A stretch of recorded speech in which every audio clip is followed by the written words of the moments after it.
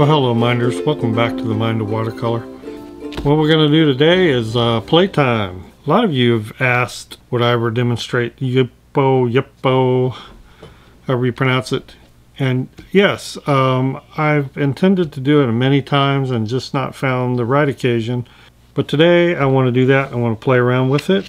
And I'm going to do this a little differently than normally the way I review products, which is I'll spend time playing and experimenting. I'll plan out an episode and then I'll share with you what I found, maybe do a demo.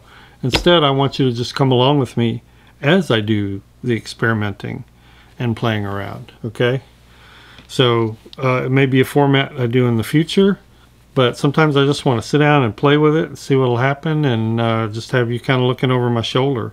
Now, YUPO is a Legion paper. They're the same ones that make Stonehenge Aqua, a very, very fine watercolor paper.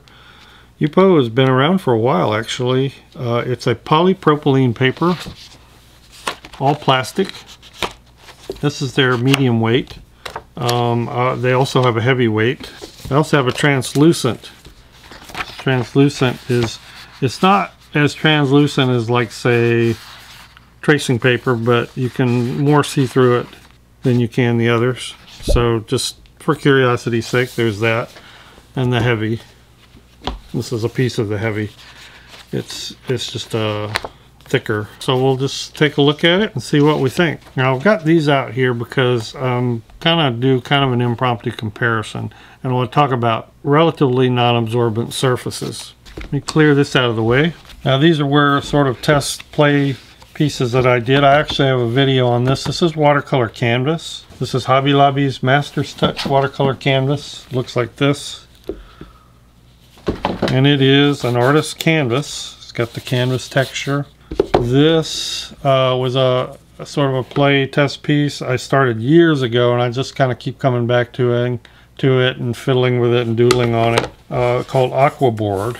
Now, what these two have in common is that they use an absorbent ground. Absorbent ground is something you can buy, and voila. This is Core. Golden also makes an absorbent ground. Daniel Smith makes an absorbent ground, probably others. It's a gesso-like coating, but in addition to standard gesso, it adds a ground that absorbs watercolor and pigment just a little bit and gives it just enough of that grip and tooth to paint on. So the reason I'm bringing these out is there are characteristics that this will share with polypropylene paper, the YUPO, and there's going to be things that are different, and they're both different than standard watercolor paper. And I have a scrap out here just to maybe do some comparison tests as we go along. So I will link to this video and you can go watch it, and I have a number of comments about how this handles. I've never actually used Ampersand's Aqua Board on video, but it's very similar to the canvas. The only thing is it has more of a pebbly texture and not a canvas texture.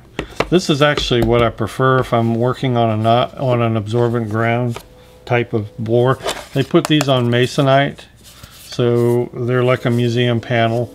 They can be framed and mounted in different ways. Now, one of the characteristics that these both share is most of the watercolor sits on top. It's called absorbent ground that it's primed with, but it's not highly absorbent. It's nothing like paper. You get a high lifting quotient. You get much harder edges because there's no dispersion, no diffusion, by the wet paper, because this stuff does not absorb water. And you get diminished ability to glaze. That is, do repeated layers. The more paint you add, the more likely you are to lift. However, that's a blessing and a curse, because the blessing part is you can go back and do a lot of techniques where you use the lifting to render with, and that's what makes it fun. I would say that things like, by the way, pardon this light. I get afternoon light, and I've tried a number of ways to block it, so I'm just going to try to keep it blocked with my body. It's an advanced material, I would say. If you're a beginner, it's going to frustrate you probably a little bit. Maybe it won't, but if you're a realist and you like more control over the watercolor, you're probably going to have a harder time. And the reason I'm talking about these and not the YUPO is I'm making that transition.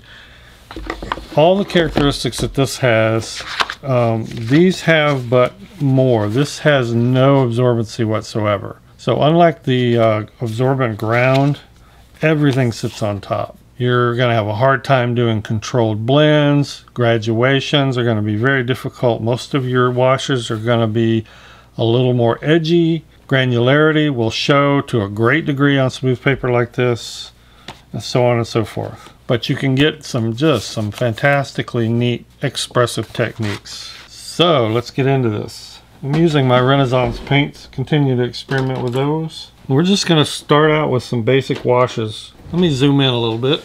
Alright, let's just do a basic flat wash. You know, one of the first things I tell beginners on paper is to just start out with getting nice, clean, evenly painted flat washes. Well, you're in a whole different ball game when you're working with this kind of paper. So flat wash is almost impossible.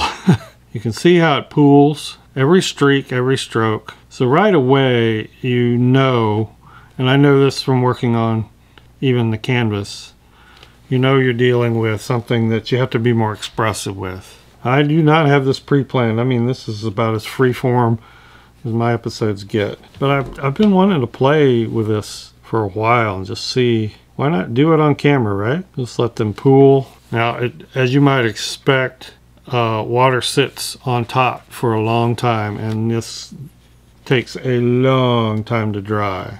I'm going to put out that same red over here on this arches. And see, you can already see, you know, I get smooth washes on the arches without even trying hardly. And this just pools and runs and moves forever, seemingly. Let's get something deeper out here. I gotta let this stuff dry. I want several things to dry at once. And that drying time, of course, is going to be even worse if you add the more water you add. I've used YUPO as a palette for watercolor pencils because it has a tiny bit of tooth to it. Water doesn't bead up because of the treated surface, and so you can scribble down pencil and use it like a palette. So I've had that experience with YUPO, and I know that the paper will stain, but you can lift it to a great degree. I'll pull my arches down in here. I've seen some crafters do some amazing stuff with alcohol inks on YUPO. I'm gonna add some water over here on the arches, wick it over. See, getting a backwash there. I don't think you're gonna get much of a backwash. Let me see. Well, I guess you do kind of.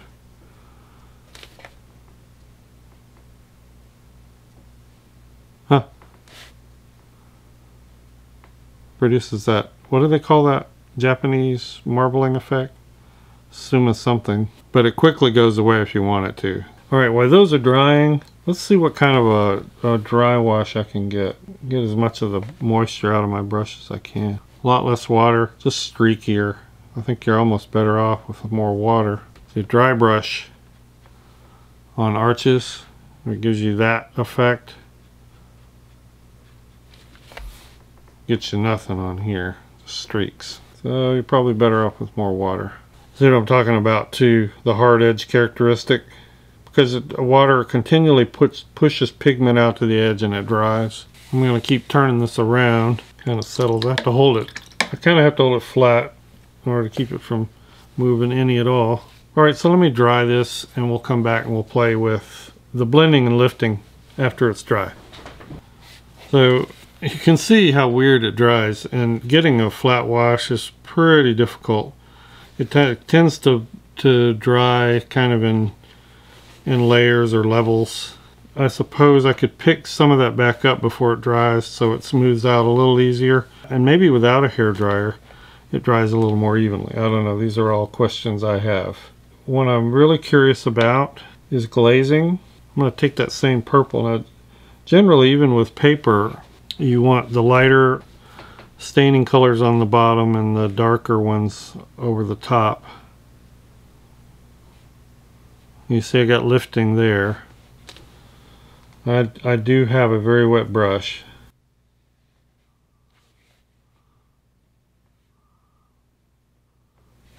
Yeah, so as expected, glazing would be pretty difficult, but not impossible.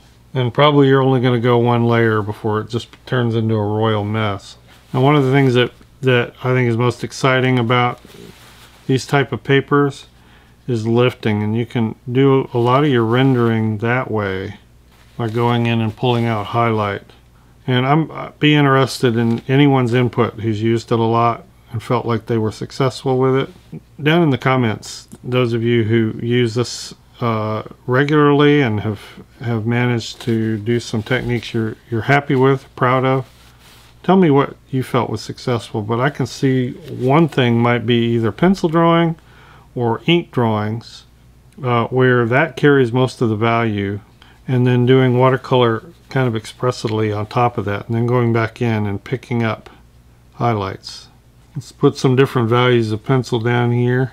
And I know on regular watercolor paper, as long as you're HB or harder, you don't get a lot of graphite traveling with the wash. So I'm hoping that's the same on YUPO. Thinking colored pencil would be a really neat way. Oh yeah, look how colored pencil goes down. Nice. Doesn't feel like there'd be enough tooth, but there really is. That, you know, that may be the thing right there. This is the Prismacolor, which is wax based. I'm going to pull out a polychromos here in a minute and try that too, which that's an oil base. We'll shade it so we got some dark parts and some light parts. Really nice tooth for pencil. That amazes me. What color have I not used? Let's try an orange. This is Faber-Castell Polychromos, an oil-based colored pencil. Ooh, nice.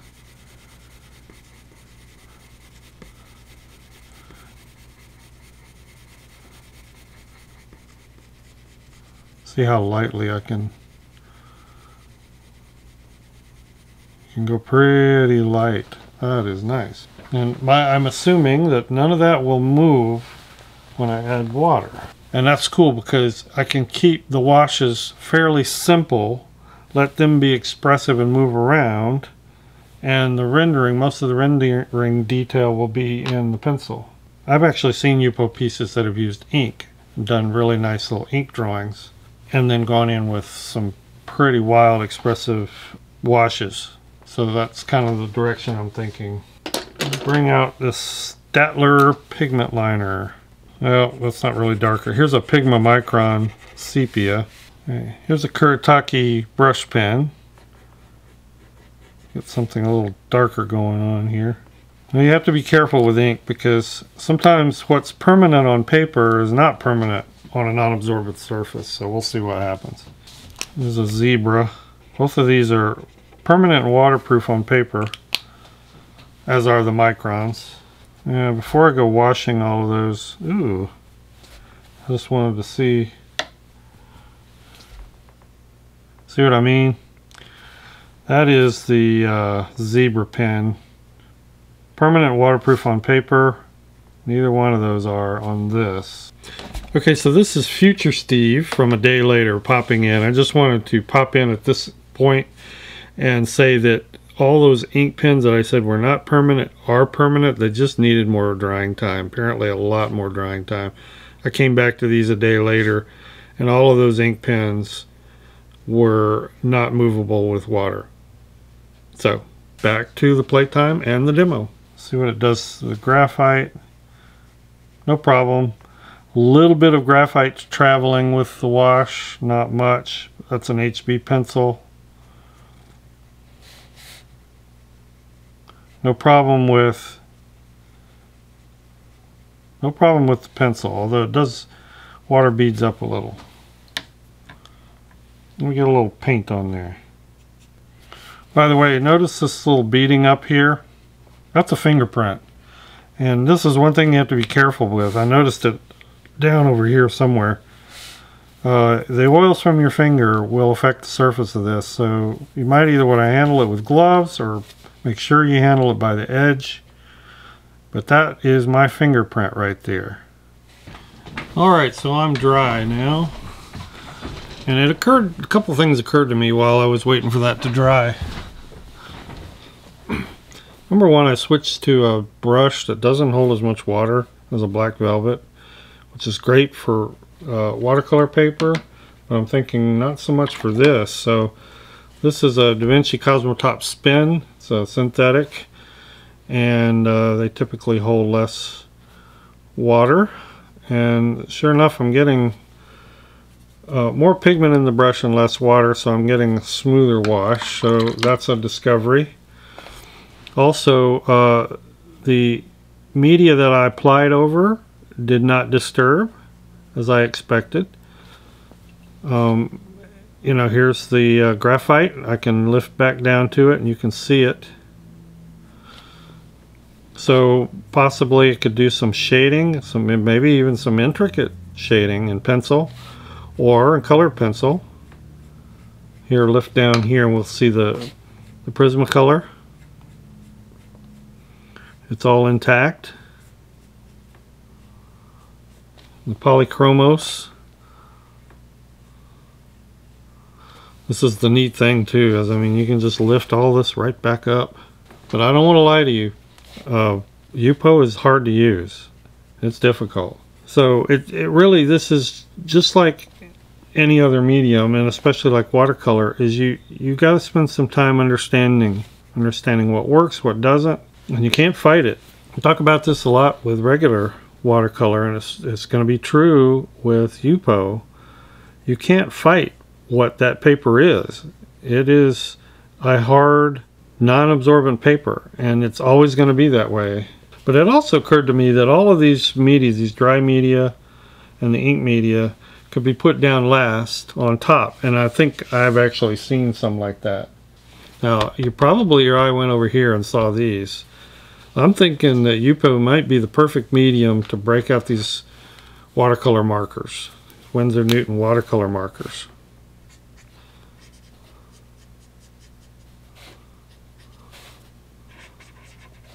Because you have a lot more control about where the color goes and how it spreads. Probably is going to dry pretty quick.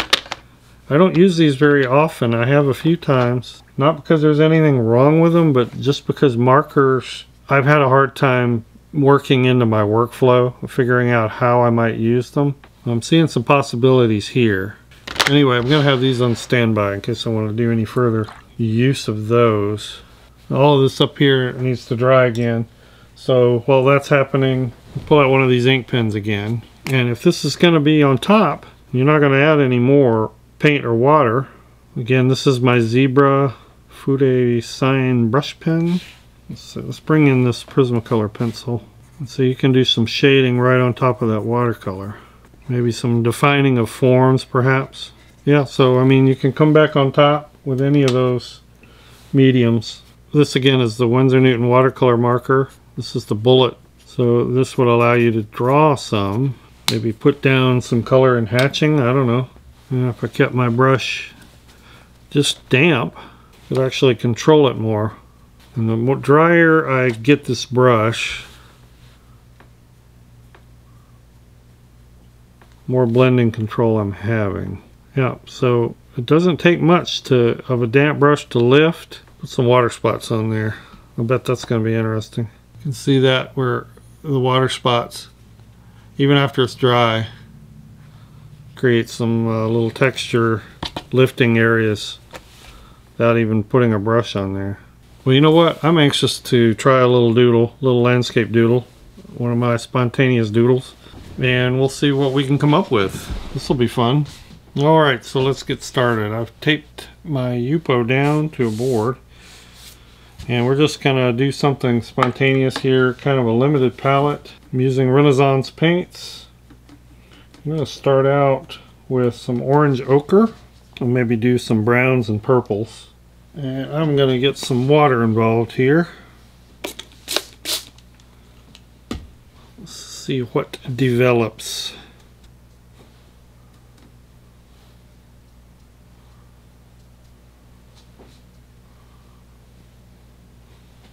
I'm on an incline, but I'm tilting this back so it's more level at the moment. This is some Indanthrone blue. It's cool looking. I don't know what it is, but it's cool looking. I dried my brush out a little. By the way, just curiosity. This is the oldest brush that I still use. I'm still using today. I've had this at least 35 years. Old Winsor Newton. It's one of the old type of synthetics, but it's always worked really well. I don't know really what I'm doing. I'm just trying different things and seeing what different brush strokes do. I'm trying to get this paint to make some rounded forms that might look a little like foliage. I'm going to pick up some of this excess water here, or it's going to take a year to dry. I found that when I was using the hair dryer to dry, it dries, I think, in a little more unusual patterns. So I can keep these pools of water more even. Maybe I'll get a smoother blend. But in the end, I'm going to take whatever I get. Perhaps I can get some foliage shapes there. I don't know. Probably has to be drier to do that. But that's alright. I don't mind if for now these just sort of mingle and meld. Making some real interesting sort of marbly looking shapes. So I'm rinsing my brush out. I'm drying it off for the most part. It's still damp, but it's probably drier than the paper, so whatever I put down here is going to pick up. Yep, see?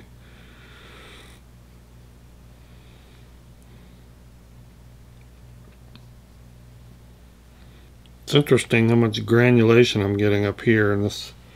That's what is that? Manganese violet? Yeah, manganese violet does. From Renesans, it does granulate quite a bit. Alright, I'm going to let that dry. Just like that.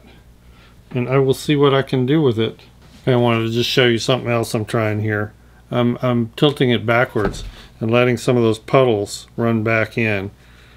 And so maybe that's going to create some vertical patterns that'll make it very kind of woodsy, foresty. I already like that. That is just awesome. It's running less and less. It's flowing less and less. Okay, we'll continue letting that dry. Okay, what I've started to do is experiment a little bit. Just trying to see how much pigment, dry brush pigment, I can get away with applying to the paper and turning some of these shapes into something a little more definite. And not a whole lot. Not a whole lot of brushing can you do. I'm experimenting with different things, like maybe patting it down. Wherever you put anything, any amount of water, it lifts what was underneath. So I'm loosening up some of that and just sort of patting it down. And I wonder what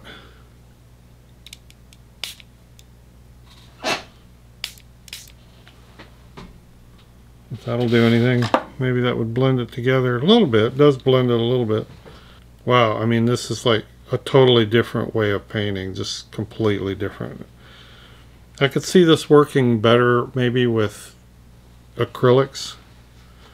I did an experiment here. I'm going to try more of that. What I'm doing is I'm pushing pigment into the center so that it can create sort of a dark ridge here, which would be like a tree trunk. And as I push in, it creates some boughs maybe, I don't know. Yeah, I mean, that looks like a tree. I just have to keep it very loose. That's interesting there where I just did that little bit of spray and you get the spatter. Let's do some more of this here since that seems to be working. Make a big pine tree, big old happy tree right there. And boy, I tell you, talk about possibility of overworking. It sure is existing here. I wanted to see what would happen in this light blue area with the marker. It allows me to get a little more paint on the paper without disturbing what's under. Problem is that's just way too intense for a distant tree. If I try to blend that out, I'm just going to lift it. But maybe I can. That's not bad. I want to see if I can do this without any pencil or pen on top.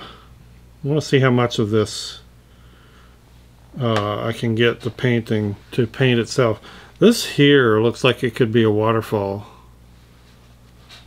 So let's begin to, like, we got a pool of water up here. Maybe it's catching a hot reflection. That's what it looks like to me. Maybe another pool down here. It's spilling off in different directions. Just kind of go with what highlights are already there.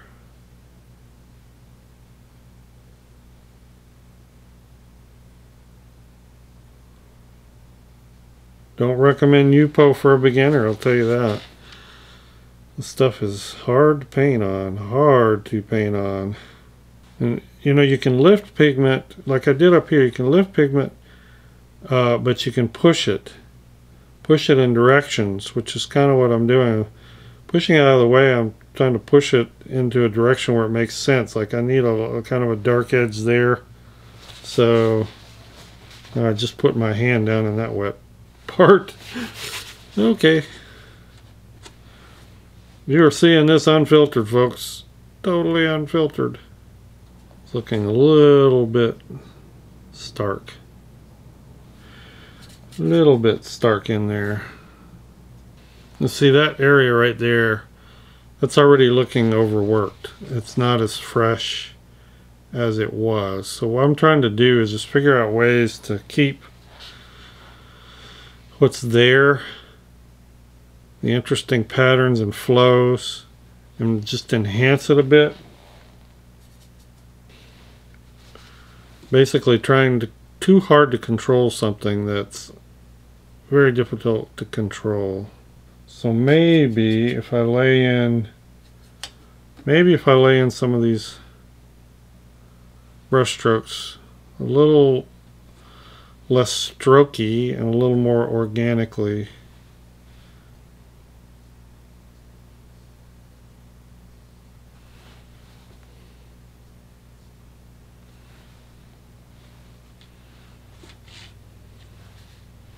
That's an interesting swirl there, isn't it?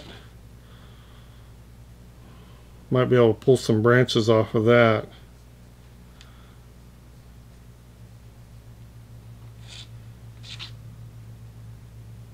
I don't have a very fine point on this brush though.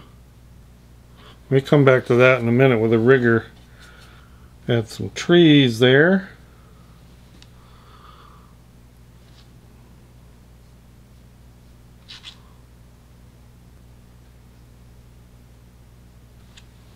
On the lifting, there's just and manipulating of the pigment, there's just very little middle ground. It's like either paint or it's white, you know, so it's such a very stark contrast.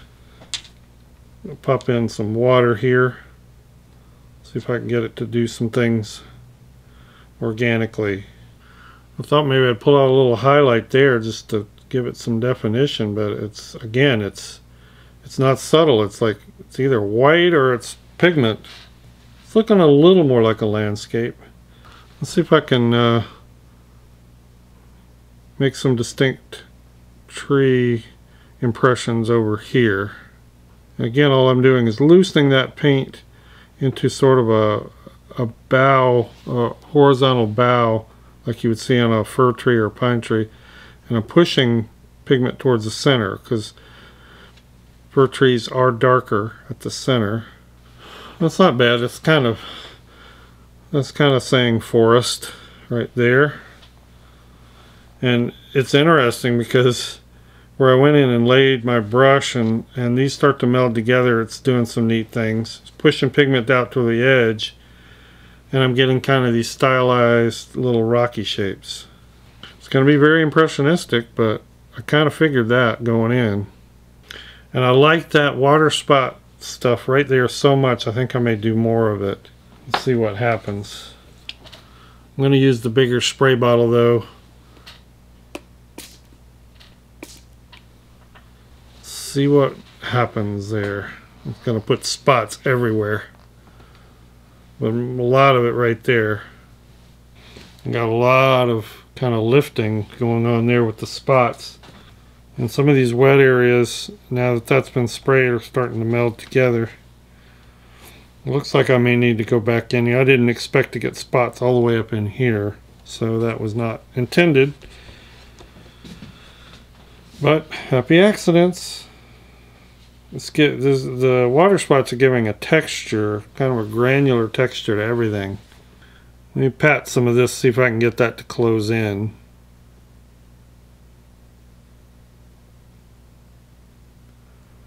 By the way, a lot of these same techniques you can use on paper that I'm using, but you'll have a lot more control. So I'm hoping maybe my talking my way through this gives you ideas for painting on regular paper.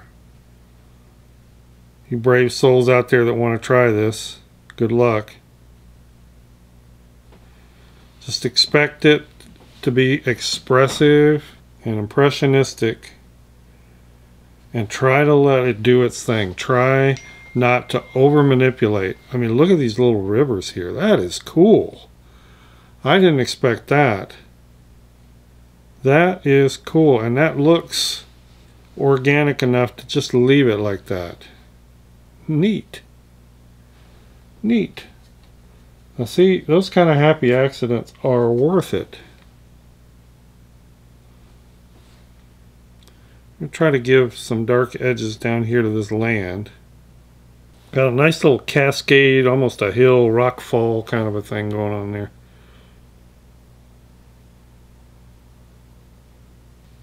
So many of these little wet spots in river. I was just really loving that little rivery look there. It's like there's little craggy. I'm afraid to touch it.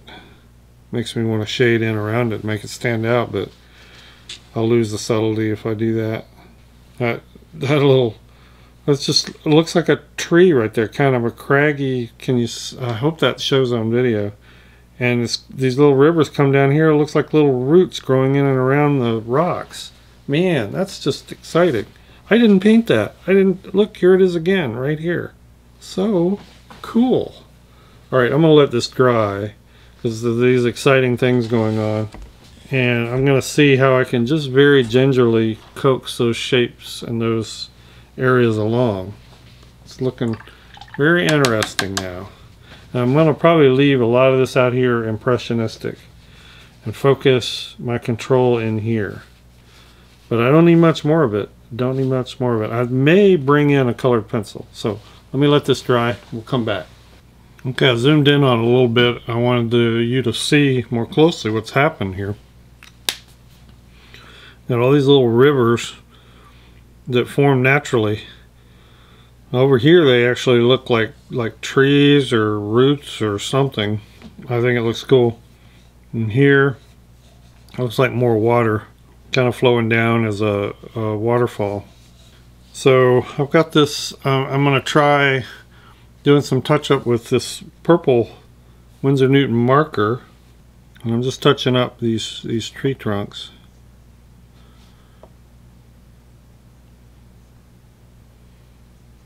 Kind of dark. I might be able to lighten them a little bit with some water. So I'm also going to pick up with the very driest brush, only enough to pick up a little bit of paint. For instance, I could pick up this paint here, or it's dried on my palette. So I have a very dry brush, and you just trying to do a shade without disturbing the underlying layer. I mean, glazing is almost impossible, but I can do just a bit of shading. Well, these shapes here look like they could be rocks. You see how if I put any pressure at all, it loosens the paint up. I mean, my brush couldn't get any drier, or it wouldn't pick up any paint at all. Let's see what happens when I'm going to take this raw umber. It's not really the color I want, but at least with a marker. Tell you what, instead of that, I'm going to try sepia.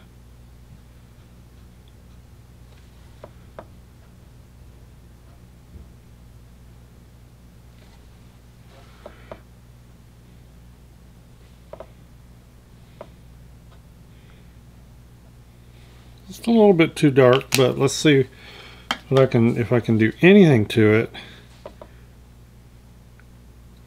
without lifting it off completely.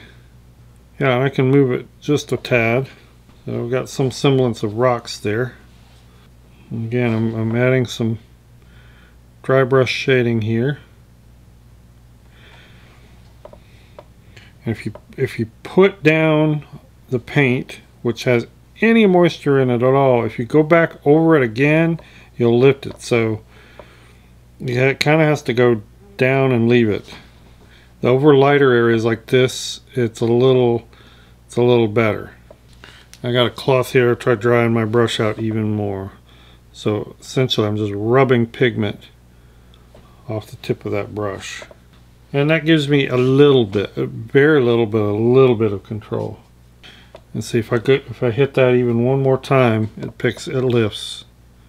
YUPO really I don't think was meant for this level of control even. YUPO. I actually think it's YUPO, but I'm not sure.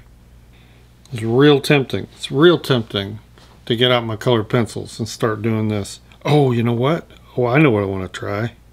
So I know colored pencil would work. In my tests, you know, I can go back on top of that and I can fill in, I can do some shading, but I don't want to do that yet. I want to see how much of this I can do with watercolor. Now, you know what else is watercolor?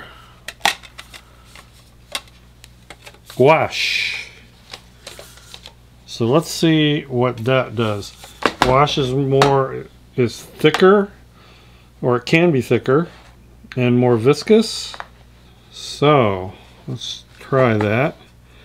And it doesn't move and flow like watercolor does. Let's see how much. Oh yeah, that's probably the ticket right there. Just want to render some of these. And even gouache, if I rub too much, yeah, the thicker you get, and that's a little bit dark there, but the thicker I get this, the more manageable it is. You know, at this point I could stop anytime, being the chronic experimenter that I am. And see, see how much I'm drying this. My brush is just super dry. But the problem is then if there's any moisture on the paper, it starts picking up the surface. However, if I go over to a dry area, dry brush works much better because there's no moisture on the paper. So basically I have to let that area dry and come back to it. It's your typical type of dry brushing shading where you're turning your brush into almost a pencil. This is kind of neat. I think this looks kind of like some dead tree leftover, you know, remnants of old white dead tree. So all I'm doing is shading around that a little bit to accentuate it. But essentially the water painted that. Yeah, it really works best when the surface is dry. And if I were, now I've dabbed in little undershadows in these areas to make them look like rocks, but if I keep dabbing in that area, it just picks it right back up to white. A lot of you may be saying, including me, well, what are the strengths? Because I'm not seeing a whole lot of strengths. Well, the strengths are this expressiveness. I mean, the way all of this here looks, man, I mean, it's just so organic. Kind of make that look like the base of a waterfall, and make that look like it's flattening out into a pool. Waterfalls are always lighter at the top where they're crusting over, and then as the water breaks up towards the bottom, it's darker. So just a few little key details for the eye, just to tell the eye what you're looking at, and then the rest can be left very expressive. Well, I could probably go on all evening and play with this. I think for this video I'm going to leave it here. Alright minders, this is Future Steve again. After a full night of a little bit further playing and tweaking, I think this is done, and I've thoroughly enjoyed this, learned a lot, thought of a ton of other techniques I'd like to try. And so maybe we'll be doing a YUPO episode in the future. Thank you for watching, everyone. Thank you, patrons, for sponsoring this channel and making this content possible. And I hope we'll see everyone in the next episode. Bye-bye.